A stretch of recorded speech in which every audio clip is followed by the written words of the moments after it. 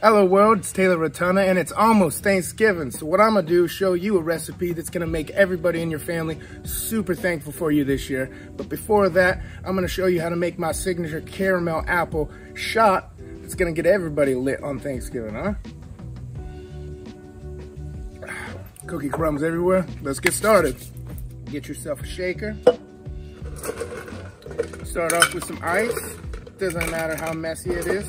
That's why I'm doing it outside. It's not only me, I got my pig, my dogs, and all my cows behind me. Everybody's helping out today. We're gonna start off by rimming the glass with a little bit of caramel and a little crushed sugar cookie or shortbread cookie, whatever. Or you can use graham cracker. I'm using shortbread cookies. And I put a lot on there because it's good. Put that over to the side. That's for later. Now let's get started on the good stuff. 2 shots of bourbon. You can use whatever bourbon you want. I like the Bullet. 2 of those. 1 shot of butterscotch schnapps.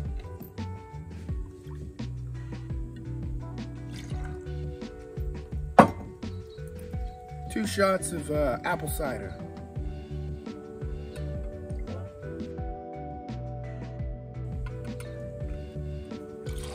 Shake it up.